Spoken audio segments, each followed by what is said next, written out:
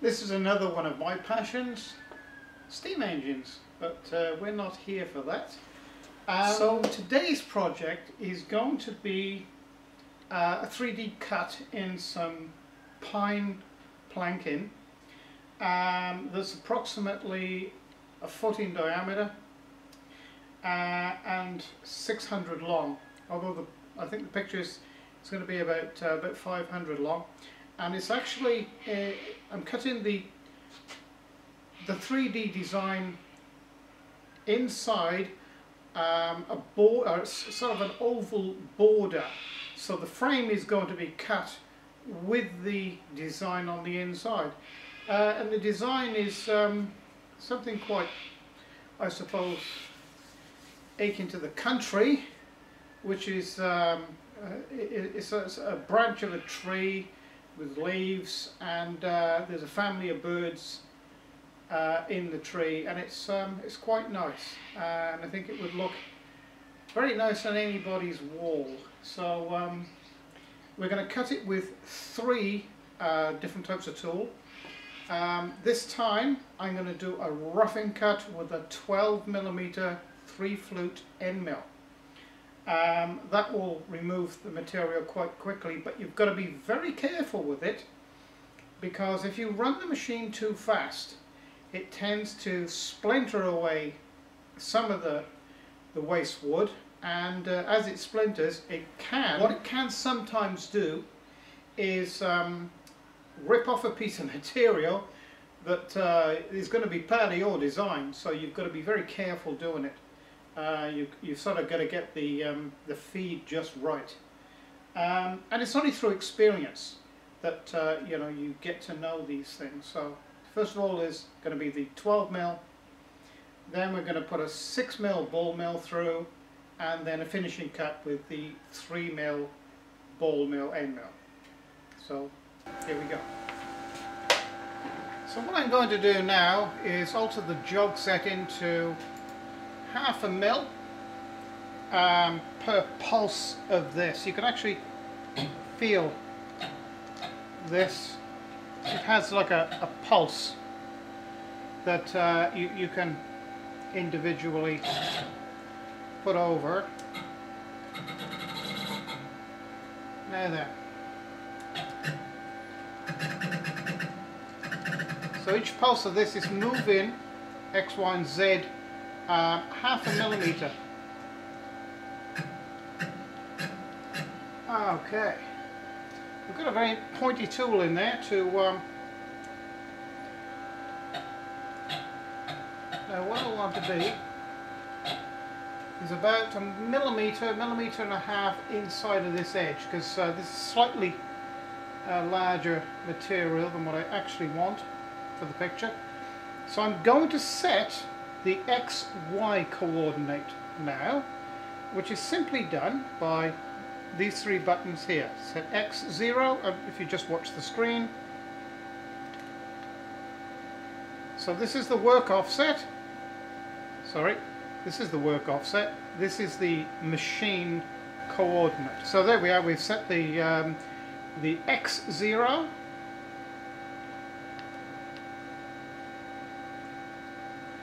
Y0 has been set now, and it's actually changed on the screen as well, as you would expect. So now we're going to lift it up.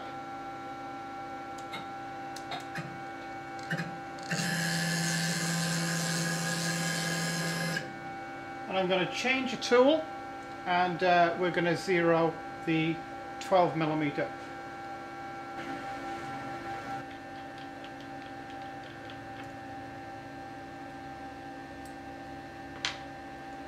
This incidentally is an engraving tool, but I use it to get a very precise, accurate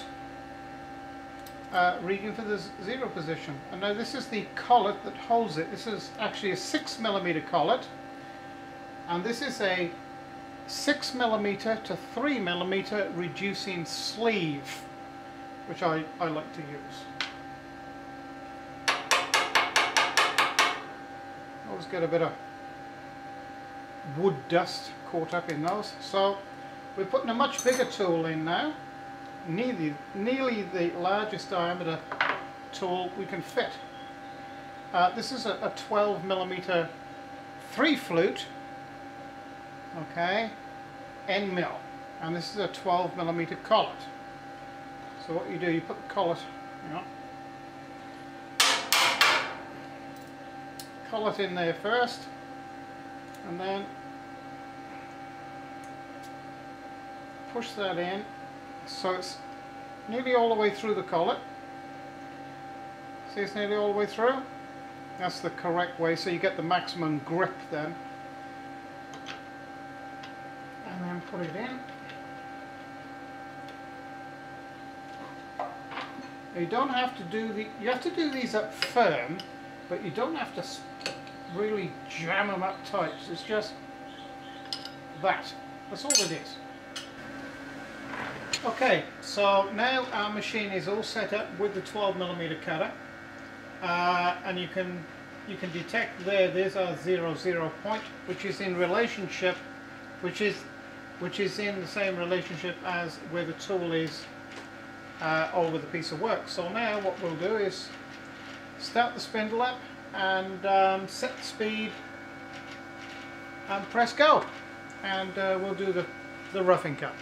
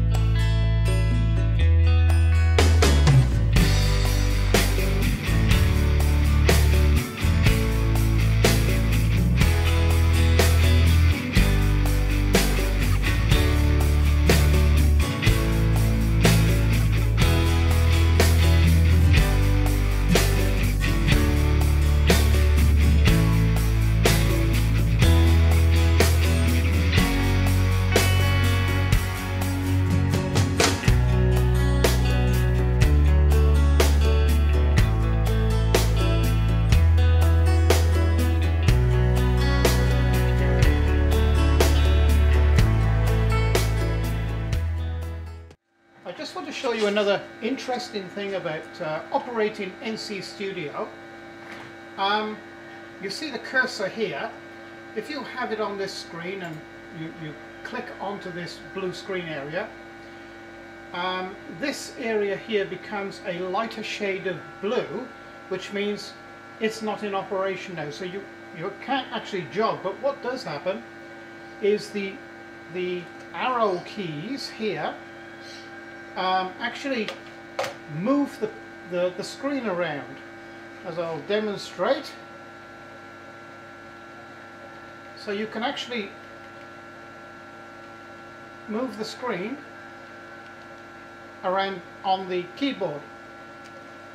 You might think it useful. And of course, if you click in the blue area here, it now switches to the jog mode, and the machine will operate. So I just thought I'd show you that, something interesting. The next thing I'm going to show you with NC Studio is actually altering, zooming out or zooming in of the screen. So you click on the screen area, it actually zooms in. If you press the num and minus, it will zoom out. or numlock and plus, it will zoom in. And of course then you can move the screen around using these arrow keys here.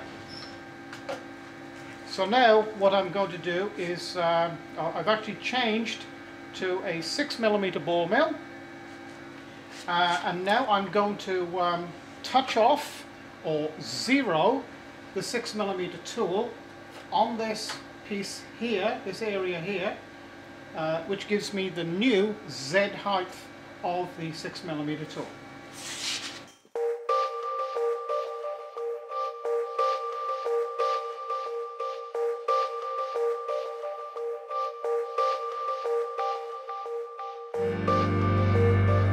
So you see, this now is a very untidy, ragged looking piece of work now.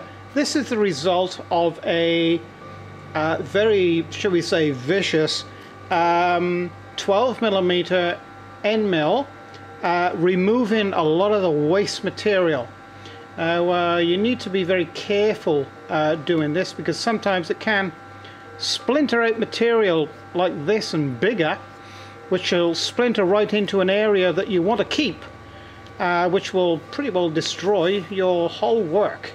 So you need to keep the feed rate down, and just hope for the best, I suppose.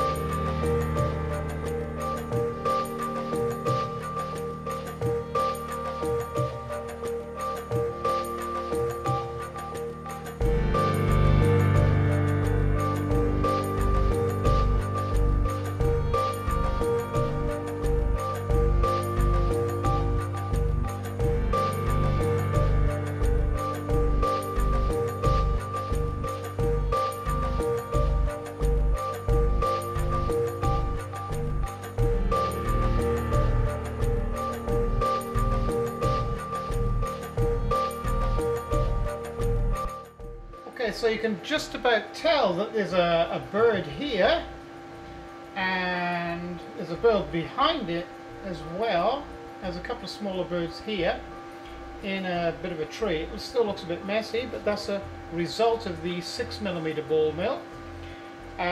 So I've just replaced that with the 3mm ball mill, and I've already zeroed it, and we'll see now what sort of a job the 3mm ball mill makes of this.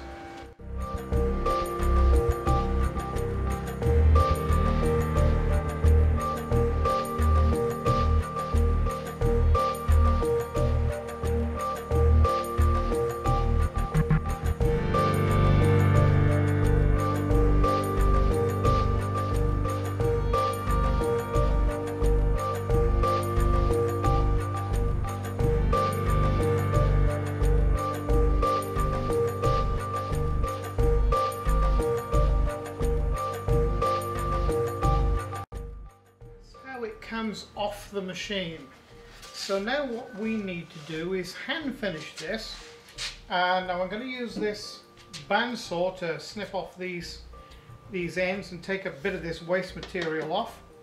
Then I'm going to use a jigsaw to closely follow this edge around, and then we're going to rub it all down by hand around the outside and the inside edge here, and then we're going to get a small Dremel and just take a little bit of the furriness off where it is, which it's not too bad actually, just a couple of these little areas, and then we'll probably varnish it. So let's see how.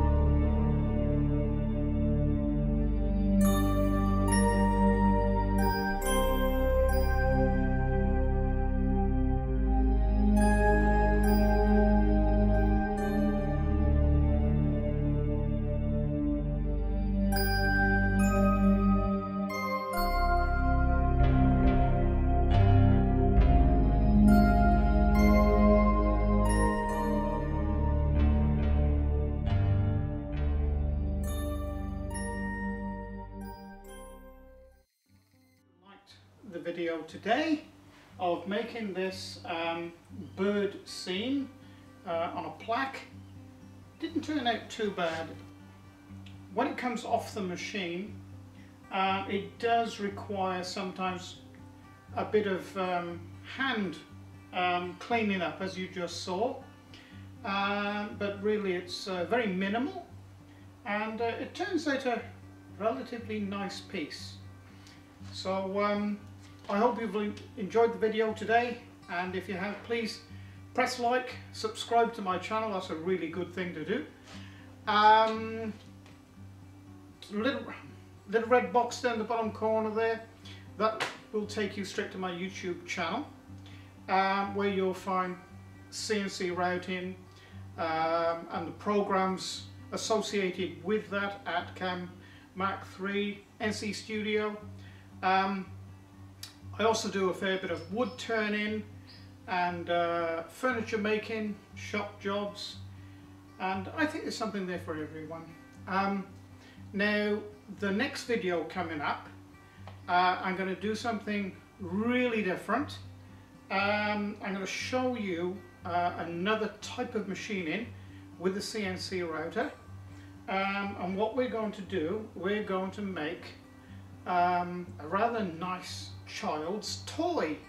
It's about yay big, yay high, and it's a Land Rover Defender. So I think you'll like it, and I know the kids like them.